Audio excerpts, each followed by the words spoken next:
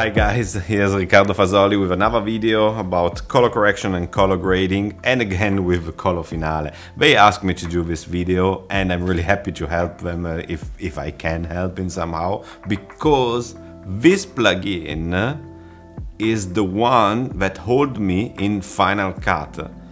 Normally I should switch to DaVinci Resolve. Everybody's saying that DaVinci Resolve it's the best editing program, but I feel so comfortable and so good with Final Cut that I have no need to switch to another program. And colorfinale, it's the tool that make Final Cut almost like DaVinci in the color grading part. Almost, I say, almost. Be quiet, almost. But it's going every time better, that plugin, that colorfinale plugin. So ragazzi, be quiet, don't be, Okay. So what I'm doing, I'm shooting with the A7S Mark III weightings and the FX3. They are both the same camera on a different kind of body.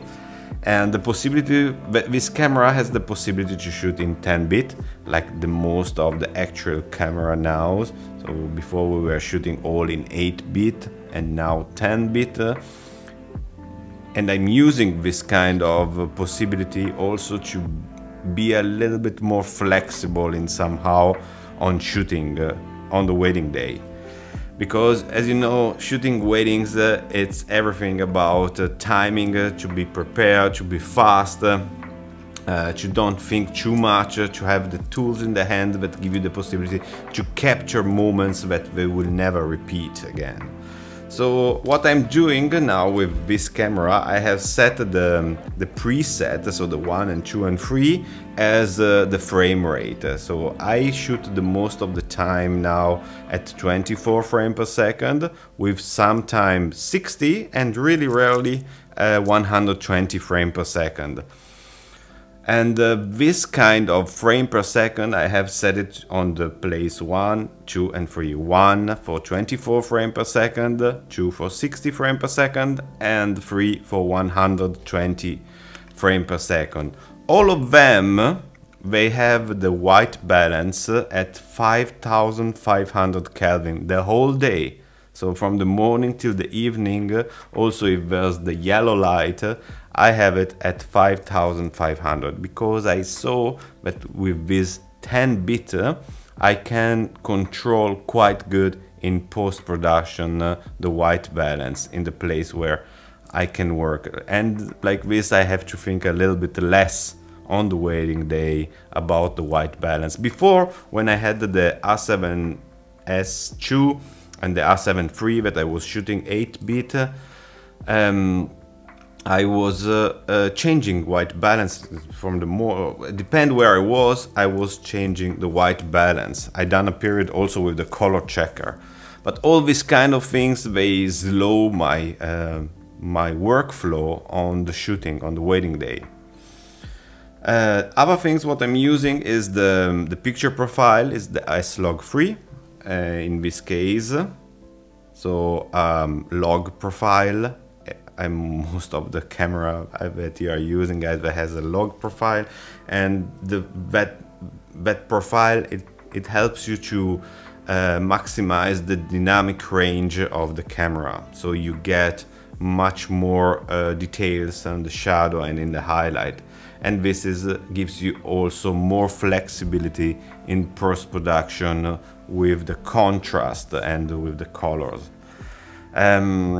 So what I'm using in this moment also as codec is I'm using the HS, but I know that is a little bit complex, so a little bit, it's quite a complex codec, so a little bit harder to work on your computer. But I saw with using the HS, the 420, not the 422, it gives me the possibility to work quite fluently on my computer. It's a quite strong computer what I have in this moment, but it's working quite good. and I have the possibility to preview the footage. Before with the 422 I couldn't preview the footage on the computer, so on the Finder I couldn't preview the footage, and I find quite useful to have the possibility to preview without going inside any programs or software, but I can preview. So what I'm using now is the HS, the 420 10-bit. This is the codec what I'm using in this moment. 422 and 420, I didn't saw a lot of difference in actually I didn't see any different at all. About the color, about the grading. I try to push it, the contrast and the saturation, to see if I could find any big difference on the 422 and the 420, but I didn't find it. And to use it 420 in this moment, it helps me a lot because I can preview, and it's okay on the editing program, so I can edit it quite good. So this is the way how I shoot the weighting. So it's S-log free. Every time overexposed, I try to stay at +2, and the codec is the HS 420 10-bit. Okay, so now let's go on the in Final Cut, and I have some footage here from some weddings or shooting. This is our old footage from the A7S Mark III or the FX3, and they were all shooted in that kind of way. So as I say to you, in S-log free, as you see, the image were quite flat, and this is how I like to work. I like to have a lot of flexibility also in post-production. I every time change my mind also about the color, about how to do it, how to have the look, and I like to experimentate a lot, and this kind of footage they give me the possibility that I can make whatever I want, actually. So what I do when I have this kind of footage, and how I correct it, say, the S-log is so difficult to correct. Yes, it's not easy, but I try to explain you a couple of ways that I'm using that gives a lot of flexibility, and it's not difficult at all. Let's go. This is crazy, so let I show you.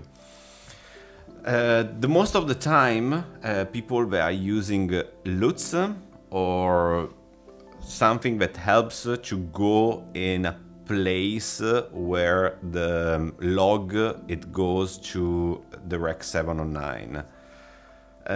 It's a good way to start, but I'm not using that because actually the LUT that transform the S-log3 or any kind of log into Rec 709 is nothing else than a curve, the right curve that the house is meant to be to bring it into a picture profile, a 709, a Rec 709, and the right saturation point to that plane. So it's not doing anything with the colors, it's doing a curve, a contrast curve, and a saturation, the point of saturation on the image. And I want to make what I want with this element. So I do it everything manually. I doing by myself this kind of correction to get it in a place where I want to start. Colorfinale has some tools here that helps to correct this the log profile in a fast way and a really mathematical right way, I would say. But I never like the result, and so I'm doing every time these things manually. Only to show you here, if I use assets, for example, or assume log, this is a log video, if I assume log, this is the kind of result that is get. It's okay, it's not bad to start with, but I prefer to start from do whatever I want with that, so I not use that. And assets, that is the most the right, really, the way how should the log slog3 in this case. This is how it looks already done. But yeah, this is the result that it's already good. I have to say that it's already a good result for sure. As you can see, the contrast, it's full, the color, the saturation, it's really a good result. But I use to make it everything manually. What I'm doing, my best friend on color correction, color grading, white balance and everything, my best friend, they are the curves. The curves were my best friend about correcting the image. So in this case, what I'm doing, I add the first curve and I holding in master, and with watching here the graphic, I only look for a black point. So I bring the shadow into a place where I find nice to have the black point. And in this case, this is the most highlight part, that is the veil of the bride. I try to bring it in the place where I think that should be that veil, so here. That is my first part. I only put the point where is the highlight and where is the shadow in this log.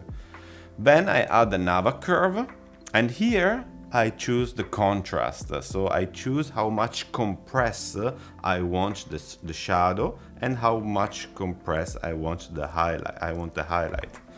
And so with here, I bring down the shadow, and really the minimal movement, it makes a big difference now. So every time play a lot and watch what happened there, where you like to have it. And here create that kind of S-curve that help me to see already where I want the image that would be. So like this, I would say like this, like that. And then I add the saturation here. In this moment, for me, the image is corrected, but I corrected how I wanted. How I wanted to have the shadow, how I wanted to have the highlights. I done the recipe for this kind of contrast. Other things what I'm doing, I want to give a look with another things. So let's begin to give a look to this image.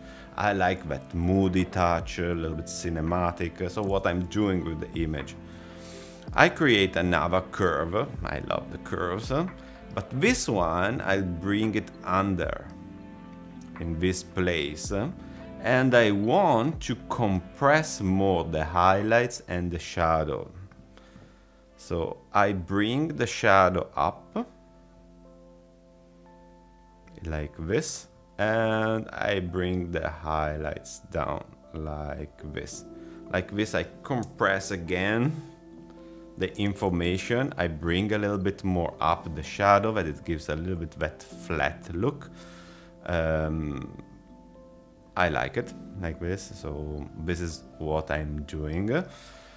Then let's see what other things we can do. So let's go, we can go again with curves. If I want to give that kind of brownish look, it's enough to put 1 point of red in the shadow, a little bit like this, and a little bit of yellow like this, and already we have that kind of brownish look on the image. Okay, now I have a kind of look that I could use, that I like it. Here I can go with the fine tuning. So how I want a little bit more moody, so I go a little bit more down. For example, here with the exposure, I can go a little bit more down. What I'm doing, it's the most of the time I put away the sharpness completely. And in this slider, it's to put away the sharpness, it's really soft, and it's enough to give a little bit less of a digital look. So I put it away completely. It's really minimal, guys. You almost don't see the difference between this one, that is the sharpness at 0, and this one. It's really soft. The details, they are still all there. They are still all there. I don't know how would be the compression with YouTube or stuff or Vimeo, but I like to have the image a little bit softer, not so sharp, because the sharpness, it makes the image too digital. Then what I'm doing is using the grain. And the grain, what I'm changing here is, so I activated here the grain. I put the grain amount, the grain size. I make the grain a little bit fatter, a little bit. And then the color variation, I put it at the maximum. This is what it's doing. It creates the grain that is a little bit a mix of red, green and blue. And this gives also the feeling that the image is created by the grain. So if I have it like this, it will be in black and white, and like this, it will be with a little bit of color. And this is how the image it will be. So coming from here, I've got this kind of result, as you can see, with in a fast way, I could say, and how I wanted. It's the look that I wanted to have.